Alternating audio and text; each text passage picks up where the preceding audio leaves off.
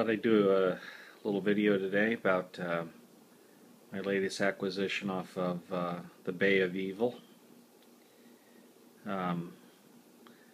This 20-line Ehrich Graetz Matador burner.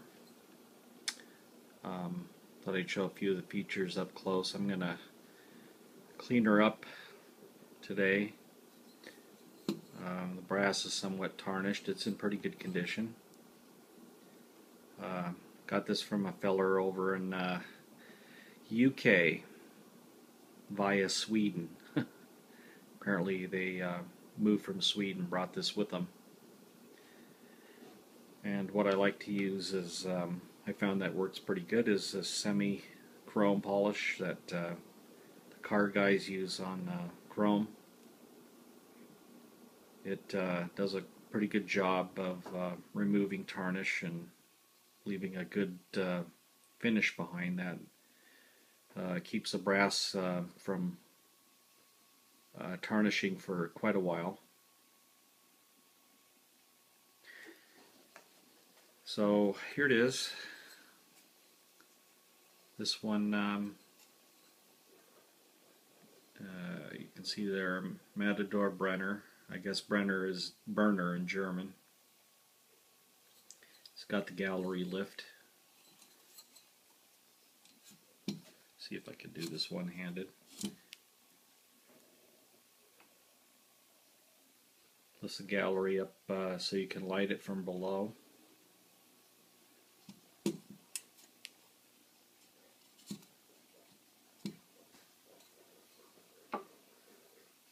Everything looks pretty good. There's no cracks. That's what you want to look for when you buy one of these. They split a lot of times on the gallery fingers. Brass, for some reason, will just develop stress cracks and break. It's quite common to find these with splits in them. There's the wick adjustment knob with the two dragons, or as some people think, seahorses. They have wings, so I tend to think they represent dragons, but that's Ehrich Graetz's trademark symbol. There's the all-important flame spreader.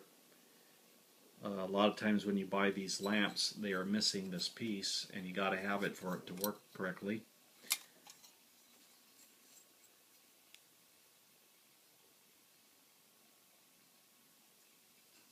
What that does is these air holes, as air is drawn up through the side draft openings, it goes up through the center and creates a jet of air that blows the flame out to the edges, and it hits this little hat section, which further spreads it.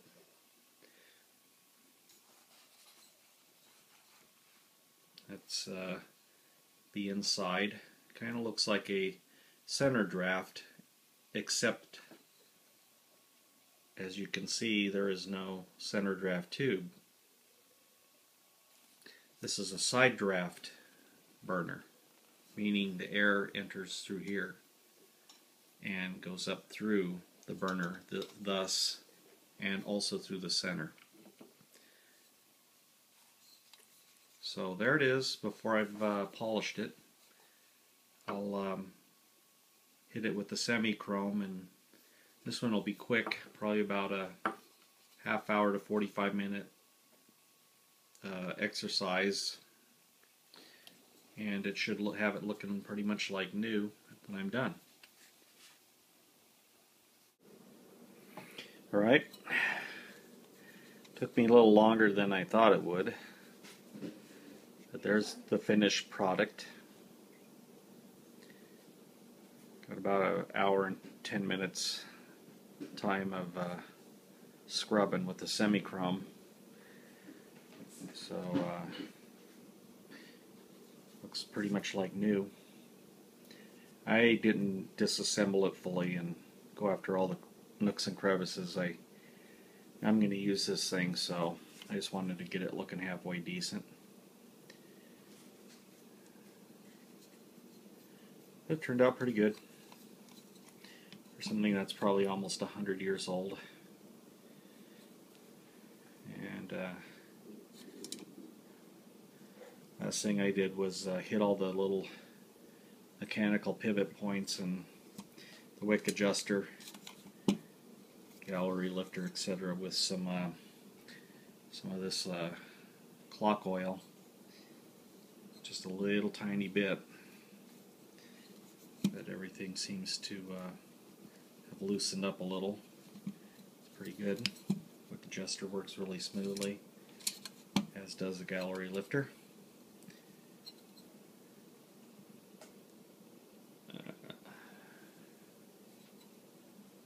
Matador Brenner 20 line. 20 line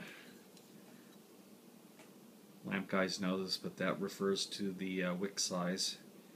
I guess that's 20 rows of stitching wide is how they used to calculate that.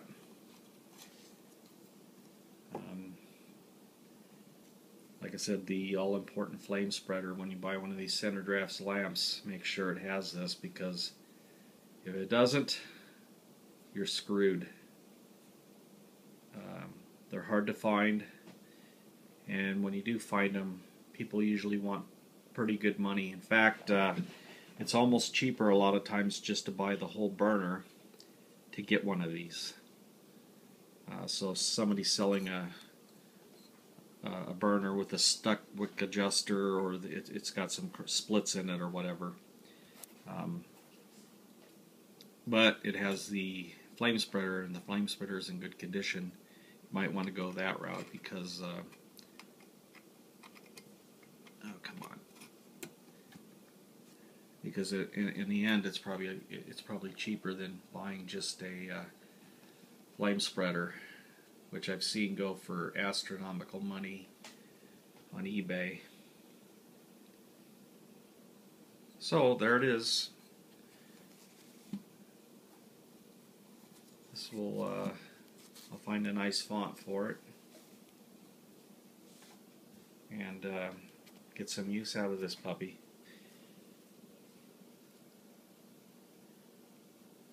Ehrich Graetz. Patent date is 1895, I believe. Matador Burner.